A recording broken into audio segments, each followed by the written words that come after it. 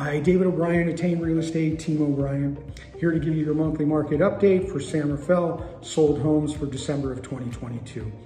There were 31 sold homes. That's up from 29 sold homes in November of last year, and it's down from 34 sold homes for December of 2021. The average price per square foot is at $741 a square foot. That's down 3.3% from the previous month, and it's down 4.6% from 1 year ago. The average days on market is 44 days. That's up from 38 days from the previous month. And the average sale price versus the original list price is at 95%.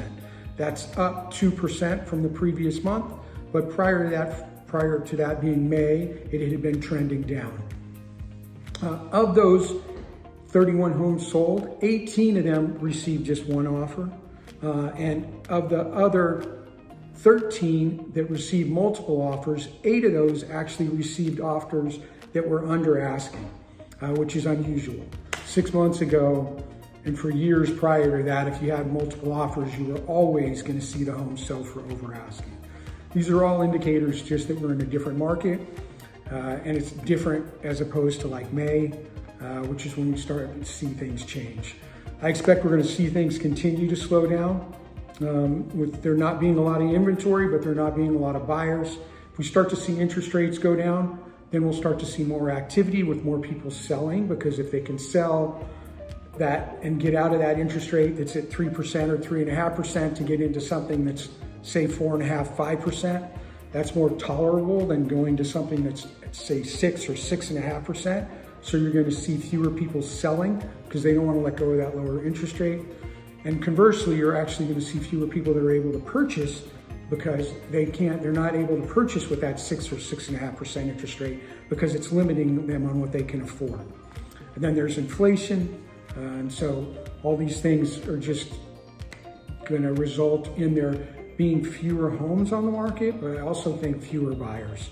We're not going to see anything crazy happen like we did 2008 through 2012 with the market dipping, unless something really crazy happens. But the reason that occurred is because we had many buyers that had purchased and were then owners, but they purchased with a mortgage that they really didn't qualify for. So we're not seeing that now. So I expect things to just continue kind of at what they've been at. We'll see homes sell around 95% to 98% of what they're originally listed at. There will be exceptions to that. The exceptions being those sellers that take the time to update their property, stage it, update it mildly, carpet, maybe new flooring, paint, new countertops, dolling up the front yard, those kind of things. You'll still, with those types of properties, you're still going to see multiple offers with the property selling for over asking. Hope this finds you well. Wishing you all the best in the new year. Thank you for watching.